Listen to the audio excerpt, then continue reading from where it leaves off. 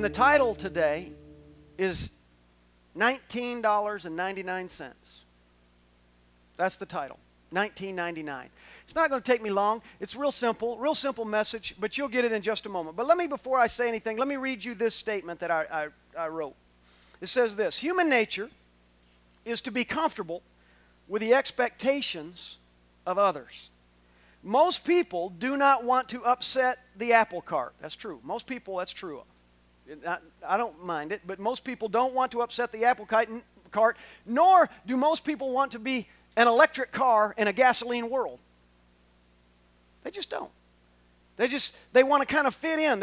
Because when you don't get in the middle of all that is common, nobody wants to have the feeling of being uncommon.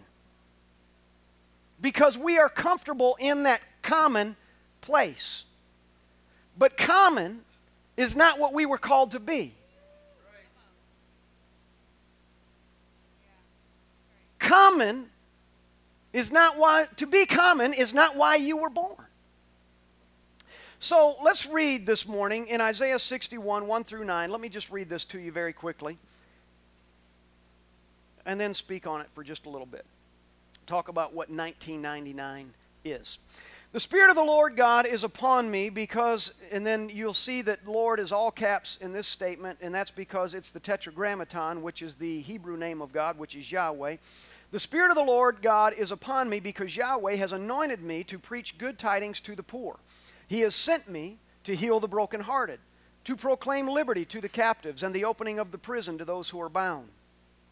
Sent me to proclaim the acceptable year of Yahweh and the day of vengeance of our God, to comfort those who mourn, to console those who mourn in Zion, to give them beauty for ashes, the oil of joy for mourning, the garment of praise for the spirit of heaviness, that they may be called trees of righteousness. See, I'm going to tell you, you're not a tree of righteousness until you know how to praise in your mourning.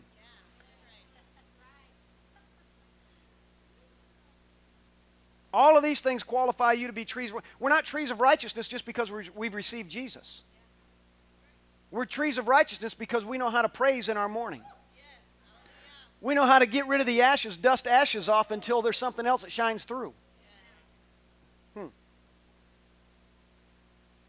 The planning of Yahweh, that He may be glorified, and they will rebuild the old ruins. They shall raise up the former desolations when they become trees of righteousness. They will repair the ruined cities, the desolation of many generations. He came to restore you and me so that we could restore the desolation. Say this with me, restore the desolation of many. Oh, my. Many. Say that again. Many. Many. How many is many? A lot. Many is many. Many is whatever many is to you. Many might be 3 to 1, but 1,000 quadrillion zillion to another. I just made that word up because it doesn't exist. Because it isn't. We haven't found that number yet. So many. Many generations. Say generations. He's doing all of this so that you can be a part of the restoration of many generations. Now, I can tell you when I look around this room today, there are people here today that are affected by generations before you. You're still affected by it. It still bothers you. It still gets in your head. Sometimes you're there and you're thinking about all that's going on and you're like, oh man, you know what, this is bothering me, this is bothering me. And then you begin to think about it for a minute and you're like, oh my Lord, how did that get there? Because this is what that generation was dealing with. Why am I dealing with what I thought I was free of that? And the Father says, well, I've come to restore. Maybe there's a little bit left. I'm telling you, He's come to restore so that what affected the generations before you do not have to affect you. Do you believe that this morning? Don't own what was not given to you. If it wasn't accounted to you, don't own it. If it wasn't purposed for you, don't own it. Let go of it. Oh, but I can't help it because I'm reminded of this and I'm reminded of that. I was telling a man this week in the room, one of the pastors that didn't know my story. Some of you in here don't know my story. You're not going to know it this morning, but he didn't know it. And I was sitting there with him at dinner and we were eating and he said that someone told me something about you, and he asked me about it, and he said, is that true? And I said, yeah, in fact, it is true. And he said, would you mind telling me the story? So I didn't, and I told him the story. It's not a secret. It's just I don't have time to tell it this morning. And so I told him the whole story. And I just laid it all out there. And he said, I can't believe it. I would have never known that about you. Hearing you tell that and looking at you, this guy has known me for since 93, however many years that is. But I've never told him that story. I didn't know that I had or hadn't. I never saw it as an important thing to tell. And he said, I would never know that about you. You know why? Because I don't own that generation. I don't own that. I don't hold on to it. I don't claim it. If I stumble or have a bad day, I'm not even going to blame that generation. I'm not even giving that generation that kind of credit. And some of y'all in here need to do that. Every time you have a bad day, stop blaming another generation.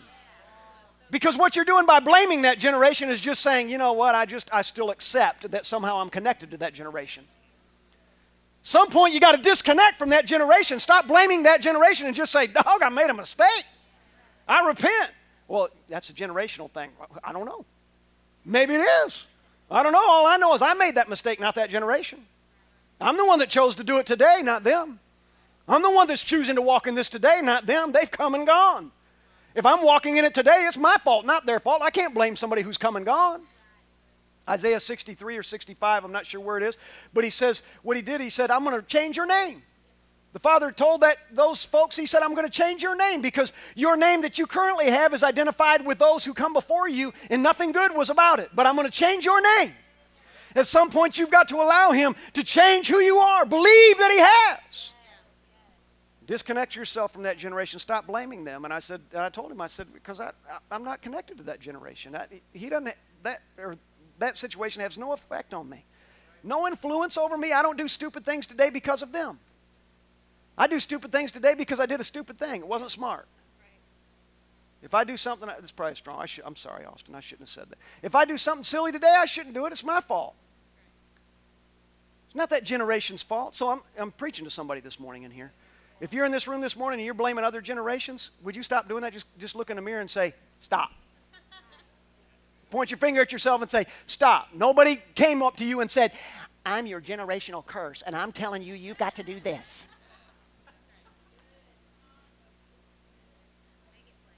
I'm making it plain. I'm trying to help you today. I'm trying to help you. Go ahead and get up in that mirror, and when they you just say, you're the one that's doing it. You. And you, stop. Just stop. Now I'm hot. Somebody turn your hair on. Stop. So you got to be careful. Let's read on. And they shall rebuild the old ruins. They shall raise up the former desolations. Oh, listen, there's some things that are desolate in some of y'all's lives. Some things that have been desolate because you've been trying. Man, again, a lot of things that are desolate in our lives is because we still let the previous generations own it. Disconnect from those generations. Disconnect from those mindsets. Disconnect from those curses. Disconnect. You've been free from it. If you've received Christ, you are free from that, delivered from that. Stop blaming somebody else for your nonsense and just repent of it so that he can restore those desolate places so that all of a sudden fruit grows on your tree again. The grass is growing in your yard again. Does anybody hear me in this room this morning? Somebody's still struggling with it, though I feel it. I sense it in my spirit. There's people still struggling. Oh, yeah, but you don't know how hard those generations affect me, man. Every time I sit at the table, my mama and my daddy and my brother and my sister, somebody reminds me that I'm doing this and I have this mistake and I have this issue because of generations before me. At some point, you're going to have to rise up and say, stop. Shut your mouth. Yeah. Shut your mouth. Because it is not true. I am not subjecting myself to what generations before me did. I'm subjecting myself under the law of the Lord. Under his word and his anointing and his redemption, his freedom, his power, his authority to change me whole. Not in part, but in whole. He says, so he'll restore. He'll raise up the former desolations. Raise them up. You know, those ashes, those old bones, those things that you thought, man, that was promised to the generations before me, but they were so unfaithful over it, it'll never come to me again. Baloney.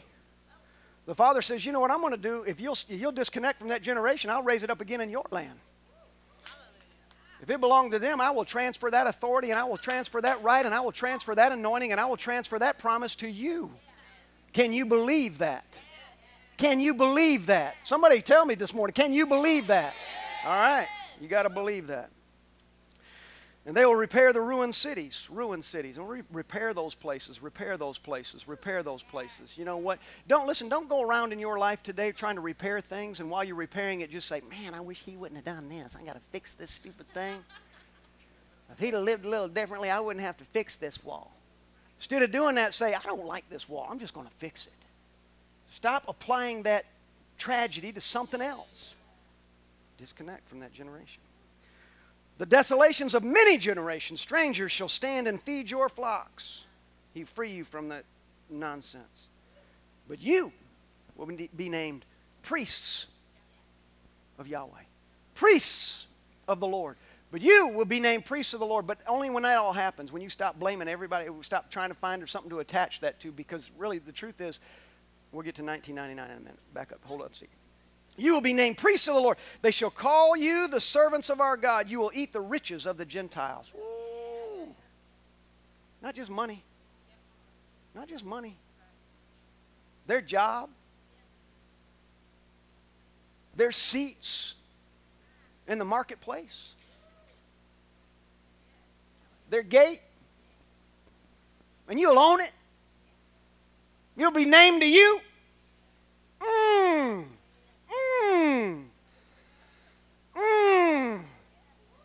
Oh, my. They'll call you the servants of God. You'll eat the riches of the Gentiles. Look what I'm eating. Where'd you get that? Off your table.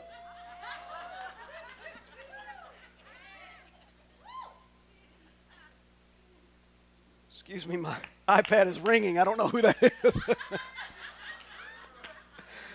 If you're streaming and you just called me, shame on you.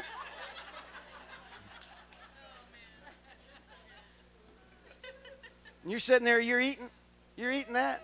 Where'd you get that? I got it off your table. How'd you get it off my table? He did it. He took it off your table because you weren't faithful over it. Because you complained about it. He gave you a bowl, and you thought you were going to get a jug. When he put it on my table, I said, thanks for the bowl. I'm going to be faithful over it until he brings me a jug.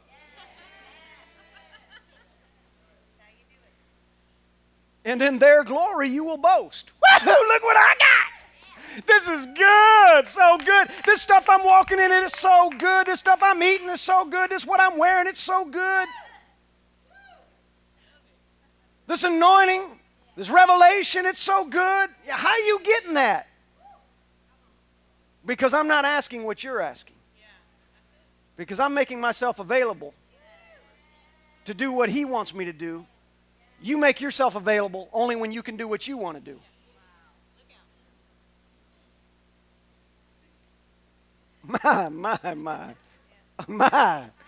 My, so good. Woo! When I get yours off your table and he puts it on mine, it's always chocolate because I love chocolate.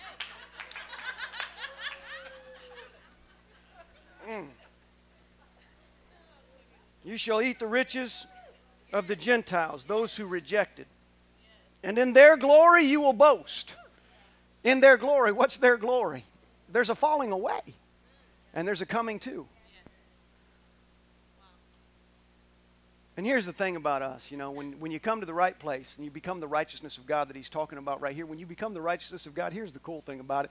You glory, you boast in their glory because of this. You don't eat their, when you're eating their food and they're saying, where'd you get that? It came off of your table. You don't say it because you want to be ugly. You say it because it came off of your table, but if you'll watch me, he'll replace yours. You don't celebrate their lack, you celebrate their opportunity.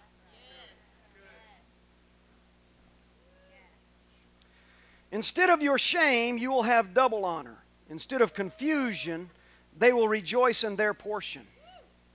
Therefore, in their land they will possess double. Everlasting joy will be theirs. For I, Yahweh, love justice, and I hate robbery for burnt offering.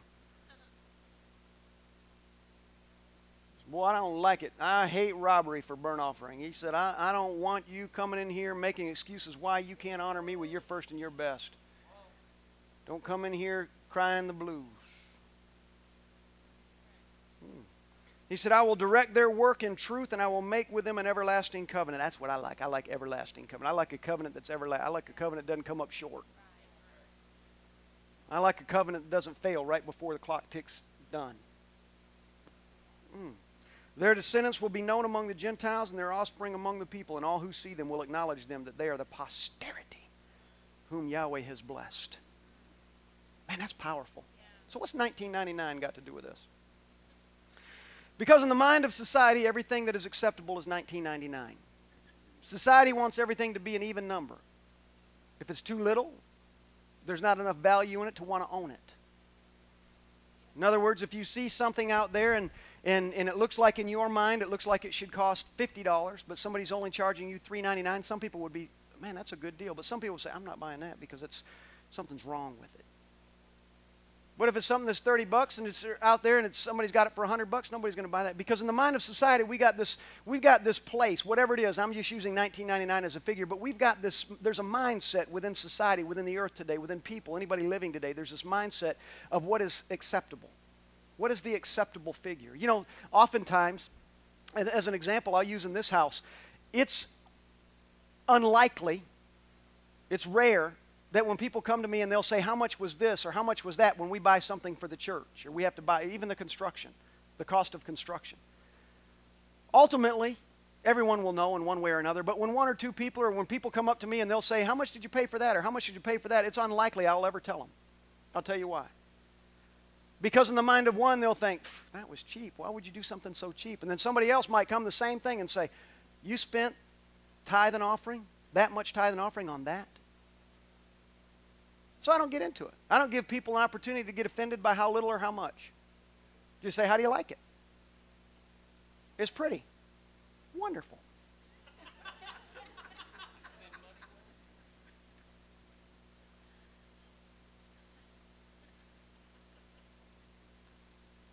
Was it expensive? Maybe to you. Depends on how you define it, because everybody defines it differently. Everybody defines 1999 differently. One person would be, I would never spend that much money. Another person would be, I would have spent way more than that because what you're doing is really more important than that amount. Well, that's why I don't ask. I just say, we need this. We're going to do it. I'm using the church as an example. Now, for some people that might be uncomfortable, but that's just the same way hopefully you operate in your house. I don't tell my kids how much I spend on everything. I just get permission from my wife.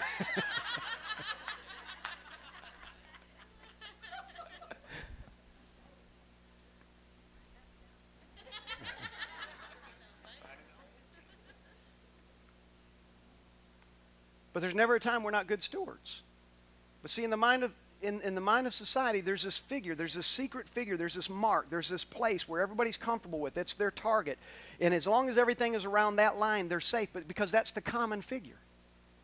Everybody's comfortable around common.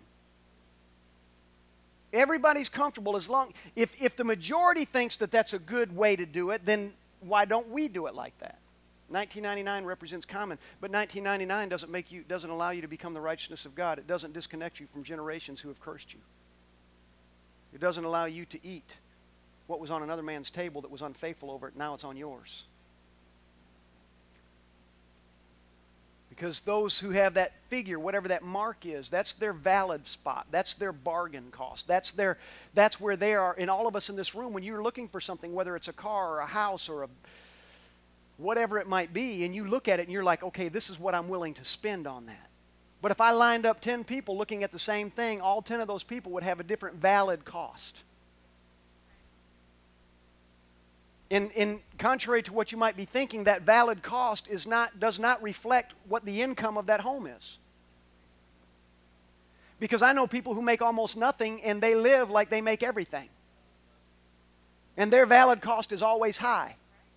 And I know people who have a lot and their valid cost is low and would surprise others. So that valid cost does not reflect the level of income or revenue in a person's home. That valid cost reflects what is common to you and to me. It reflects what is comfortable to you or to me, whatever that might be. Because while one might be comfortable going into tremendous debt in order to achieve that valid cost, another one wouldn't even consider debt. So their valid cost decreases. Am I making sense?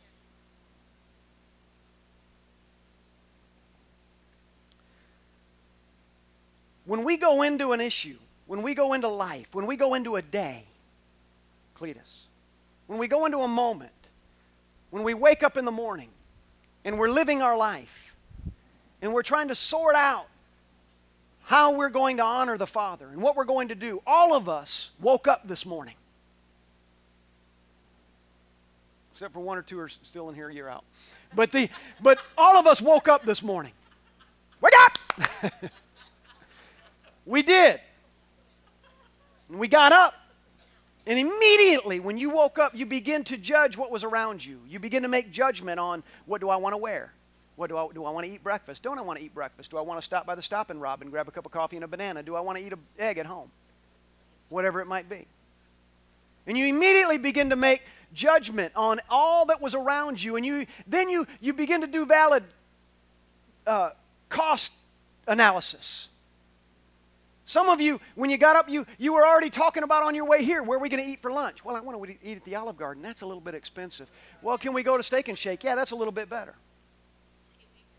Should we go home? Yeah, that's even better. And I already totaled up my valid cost for today is to stop by Publix and get one of their salads and eat it at home with my dog and my wife and my whichever kids go home. My wife first, then my dog. Then my kids. I'm just kidding. No, I'm not. Yeah, I'm just. But we got up this morning and we immediately began to do some valid cost analysis, and we begin to figure out our day and what is this, what's this going to cost, what is this, what is this, what is this. At the end of the day, can I tell you this? Can I tell you this? We can't look at things like that. We need to understand that when you come to your valid cost, whatever that valid cost is, I'm talking about by the Spirit, and what this will add to you and what this will take away from you, that's usually where the balance is. That valid cost is usually where what you're losing and what you're gaining, where they meet. That's where your valid cost is. I'm losing money, I'm gaining food, where they meet, where you're comfortable with those meeting. That's your valid cost. Does that make sense? So when you analyze and you bring analysis into your day and into your morning and into your whatever it is that you're doing throughout the day, you do that every day in the natural. Well, in the Spirit, you do that too. Every day. What do I mean by that? I mean it in this way, in a very practical, extremely practical, more practical than practical way. We bring valid analysis into our day, every time we gather, spiritually and naturally. But spiritually, we do it when we do things like this.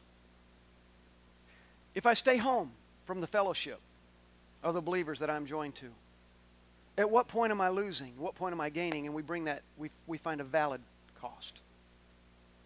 And usually, if we're not careful, that will always fall on what is common. And what is common is people all around the world today are falling away from the church and falling away from the kingdom because their valid cost keeps decreasing. Because they're following what is a common valid cost instead of following after purpose and following after passion and following after the heart of the Father. And what does the Father want? Because the Father's cost is really, it's high. It's really up here. That means I don't get to stay home just because I'm tired. I don't get to stay home. I don't get to not participate just because I had a long week. But I put my cost up here. When I weigh how tired I am up against how significant the fellowship is, the significance of the fellowship is always greater than the loss of rest.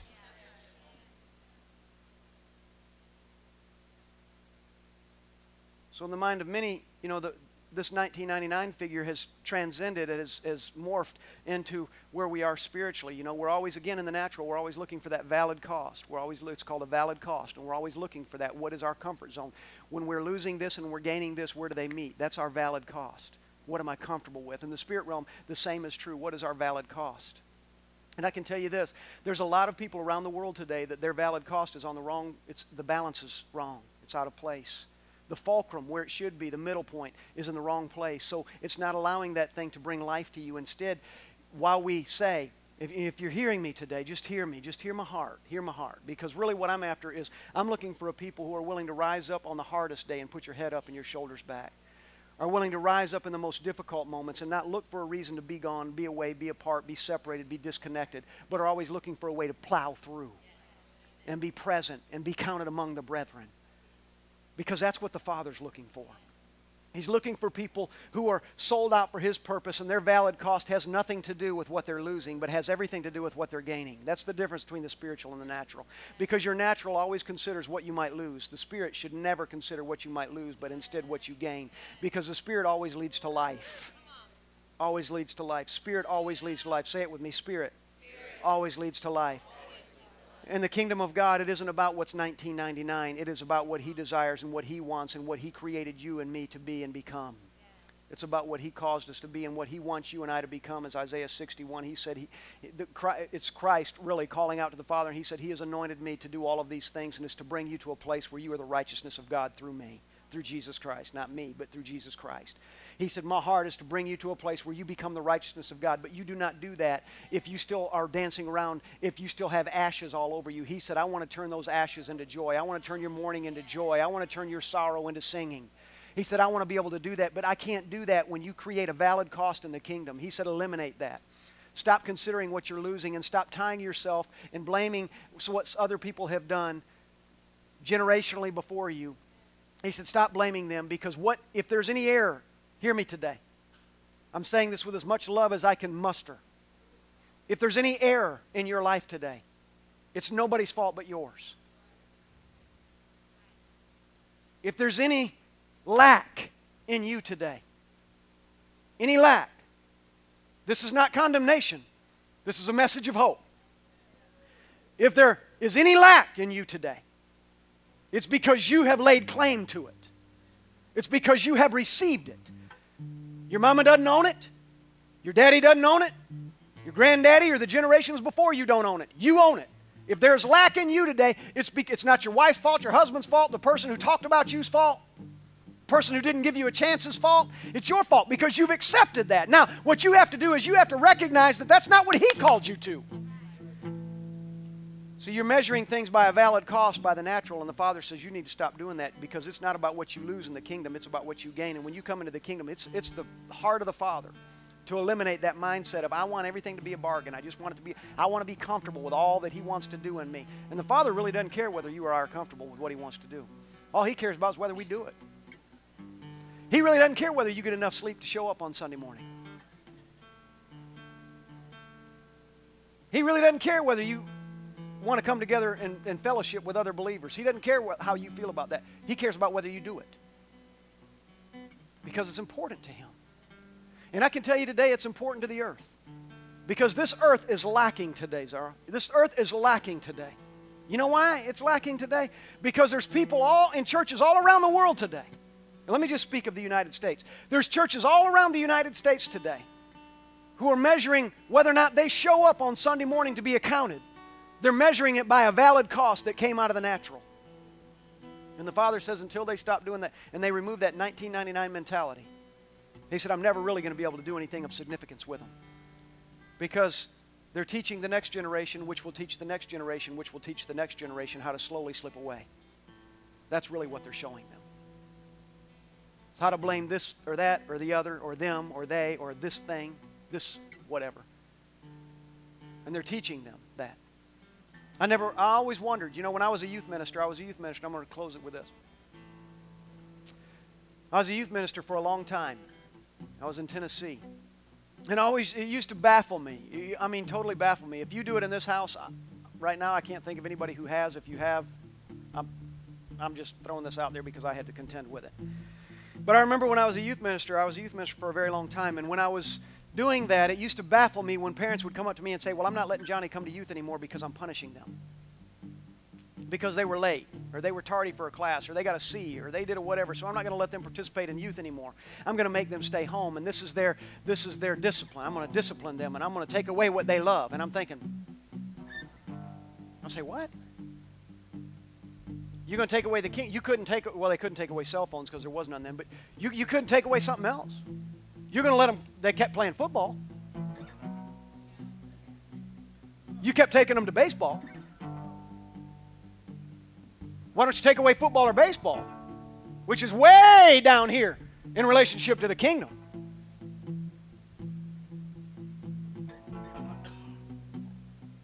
And it used to baffle me. Never understood how people do that, and they would deteriorate the next generation. Because in their world, it was just a 1999 thing. It was just this comfortable thing, and they were trying to judge the spirit by the same way they judge the natural. I have to measure up what I'm gaining against what I'm losing. But in the kingdom of God, it isn't that way. You don't measure what you're gaining against what you're losing, because in the kingdom, you lose nothing. You gain everything. And when you really come to that understanding, it begins to burn in you like a fire. And it begins to rage. And then the more you get it, the more it rages. And the more you begin to see it and you can see what the Father's doing, I want to tell you, He'll change everything about you, everything about what your hope and your desire, what you've believed for. He'll change it. Do you believe that this morning? Do you believe that this morning? 1999, it's not all 1999, because the Father's trying to bring you into His righteousness. He wants you and me. He wants us to be His righteousness and own things we did not think we could. He could care less whether the generation before you owned it. It's irrelevant to Him. He wants you to have things they never had. He wants you to walk in things they never did. And you are not a prisoner of their faults and their errors once you have accepted Christ and been freed from it. Amen? Lift up your hands and repeat after me. Say, Father, I set myself to, one, make a difference, like we talked about last week, and two, not to settle. Not 1999. I'm not measuring what I'm losing. I'm measuring what I'm gaining. I am, come on, say it with me, I am the righteousness of God in Christ Jesus. Amen, amen, amen. Come on, put your hands together this morning. I love you. I bless you. Greet one another before you go today. If you're visiting, I have a gift for you. Would you give me the opportunity and the honor to greet you this morning? If you would come forward, please. This concludes today's message. Thank you for listening, and please join us for our weekly celebration of Christ. If you would like more information about The Rock or to receive times and directions, please call 407-688-2445 or visit our website at www.attherock.org. God bless you and your house.